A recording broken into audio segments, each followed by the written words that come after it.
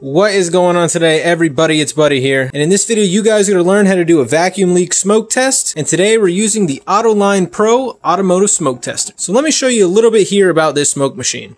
So everything here comes with the smoke machine. You're going to have your power supply. This hooks up right up to your car battery. You're also going to have an Evap Service Kit. This is to test your emission system. You're going to have this little adapter here that has the female threading. And they also supply you with a little Evap tool here, which is nice. It's going to come with a hose that you hook up to your smoke machine. And then obviously you're going to get a smoke machine with the kit. It does have a hook so you can hook it up right up to your hood. This thing also comes with a built-in regulator. So what's really nice about the regulator is it's set to 1 PSI. So you can hook it up to your emission system. You can hook up to really any system, your intake system. You only really need 1 PSI. It's all built in and it's super convenient. All the other popular smoke machines, I see the All Tools and everything, those things do not have a regulator. You actually have to buy a regulator and rig it in. This thing comes ready to go to test all systems. So this is why I really recommend this.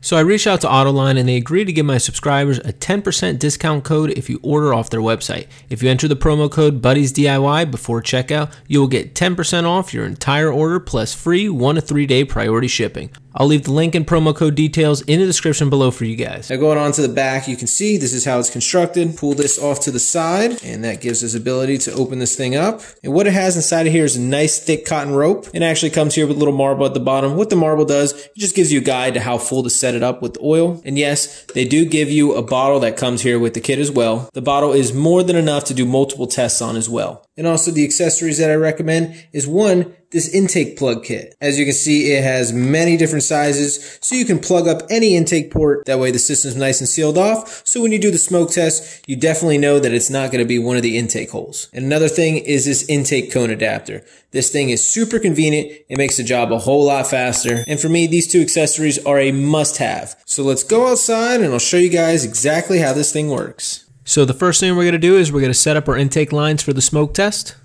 Let's undo the hose clamp that holds our main intake line to our air box, and then pull our intake line off the air box. We'll take our intake adapter kit, and we'll find which size fits right here over the air box. And let's go ahead and tighten down that intake plug with a hose clamp. Now with our air box sealed off, we can go ahead and we can take our intake cone adapter and shove it here in our intake line.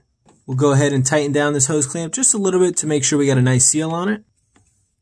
Now we can take our little line connector that came here with the kit. We can shove it here in our adapter cone.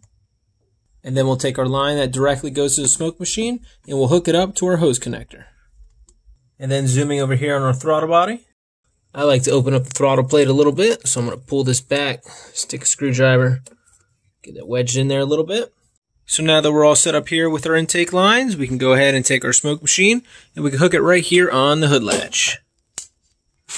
So now we can take our line going from the intake cone, we can hook it straight up to our smoke machine. Now let's go ahead and go down to our air compressor. You can use any size air compressor, whether it's a 30-gallon or even as small as just a 1-gallon little pancake one. So we'll grab our hose here and we'll go ahead and we'll hook it up to our smoke machine. It plugs in right here at the top. And now we can take our power supply and hook it up here to the battery.